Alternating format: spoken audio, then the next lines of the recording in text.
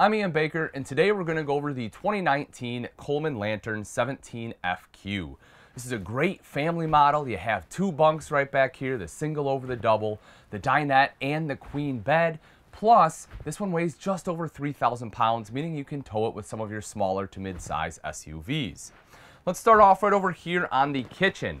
One of the things you will see is the fact you do have great prep space right here, and you're afforded that thanks to the fact they give you the single bowl sink and double burner right over here to the side rather than the larger sink and the larger burner. In a small camper like this, I think it's pretty important to be able to have that prep space, so I personally don't mind it. You'll also see right over here you have connections for a TV, so if you do want a TV, that is where it'll hook up at. And if you drop down and take a look underneath, the first thing you'll see is the Norcold fridge freezer here. You have a little drop-down freezer box compartment right there, some space for all of your cold storage, and then all the controls for that you will see are right up top here. You'll see you can control the mode. You have electric or propane right there. If you take a look up top, you have storage right there, and then next door to that is your microwave.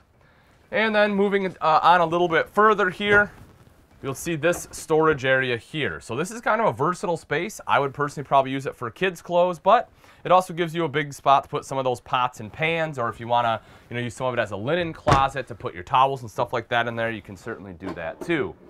You have a single drawer here for your flatware, but one thing I do want to point out, folks, this is actually a ball bearing full extension drawer. A lot of times you don't get that in campers these size, so they're definitely still putting quality components in.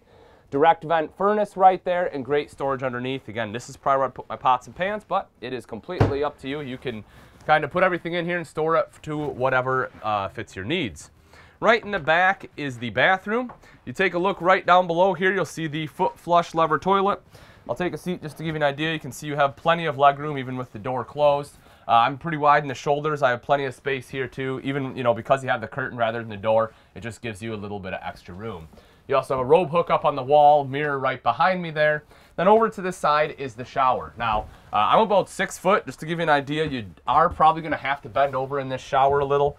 You can see here, it's raised up a little bit, and you have a lower ceiling, so that way it has better towability, less wind resistance.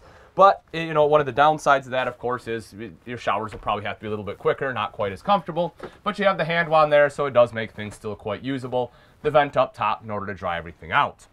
Right over here in the corner are your double bunks. As I said, it is a single over a double. They are 73 inches long, so just over 6 foot. You'll see you have the single wide right up top here, the double wide right underneath. And then of course, you have a window there too that is an emergency exit. You have an LED light under there. If you take a look right down here, you'll see your propane leak detector as well as your fuse box. Moving back up a little bit is the dinette. So I love this because this is where everyone, is going to sit and eat meals together, play games together. This also does drop down into a bed. So if you need the additional sleeping space, you can pull out the legs right here. The table will sit along these rails. Take your back cushions, throw them on top. And again, this will create an additional sleeping space. It may not look like it, but it's actually about the same size as that bottom bunk. It is basically 6 foot long. So as long as you're not over 6 foot, you can probably sleep here somewhat comfortably. And then you'll also notice you have a window there to let in some natural light. Thermostat's right over here to the side. This only controls the heat. I'll show you the AC unit in just a second, and the controls for that are right on it. Storage all along the top there.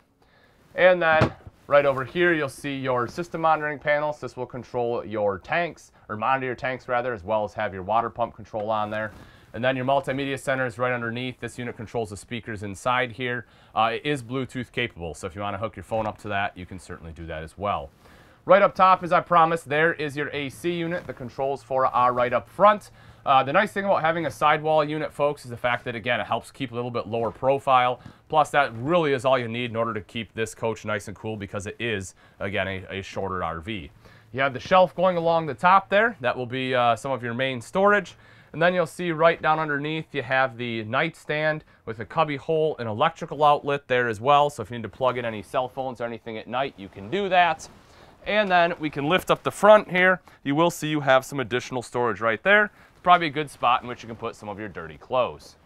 Now that we've seen the inside, let's take a look at some of the outside features of the 17FQ. Starting off right up front, you have your 20-pound propane tank there. Right behind that, you have rails for the battery, and then right here on the front is some diamond etching to help protect the front end from some of the rocks and debris that may get thrown up by your tow vehicle. One of the things you will notice, folks, is this one has the white front end compared to last year's model, which has the gray front end. So, you know, if you're out on the lot, you're taking a look, this will help signify that it does have those fall 2019 changes. Again, they just switched the color palette around a little bit. Right over here to the side is solar prep. So if you want solar, all you have to do is buy portable panels, plug it in right there, and it will trickle charge your battery. Up front, we'll take a look here. You'll see that you have a big storage compartment, nice wide door on here as well, so you can fit in some of those larger items like grills, executive chairs, things like that. Oftentimes on these smaller campers, you cannot fit. You'll notice the power awning, touch a button to roll that out. Same thing to have it go right back in. Again, a lot of times smaller campers like this will have manual awnings. Having the power awning is great because it is simple one-person operation. 3-year structural warranty on here, folks. That's something that Coleman did last year. That is currently the best warranty in the industry, so you can definitely feel pretty confident in that. You have a grab handle right here, as well as a step right down below, so that way it's nice and easy to get into the coach. Something else that's new is this little guy right here. This one is pre-wired for the WineGuard Connect 2.0. So if you want that Wi-Fi extender to be able to pick up Wi-Fi at campgrounds, because as you know, it's generally pretty hard, not great Wi-Fi, this will allow you to do that. It is pre-wired, making that installation a lot easier. You have easy lube axles on here, so that's easier on the maintenance side. Rather than having to constantly repack your bearings, there's a greaser on there you can pump some grease into. And then right out here is your electrical outlet in case you need to plug anything in, whether that's a phone, crock pot, blender, electric griddle, making breakfast for everyone, good for you. That will definitely give you that access to do it right outside. Right here is your square tubular bumper with the end caps. You can pop those end caps off. It gives you a storage spot for your sewer hose. Then mounted to that is your spare tire. Hopefully, of course, you never have to use this, but if you do, it's great having it mounted to the rear bumper here because that's probably the easiest place to access a spare. Making our way around the off-door side, if you'll notice right down below, that is your termination. Both your gray tank and black tank valves are located there. 30 amp power cord is tucked away right in there. You can just pull it right on out.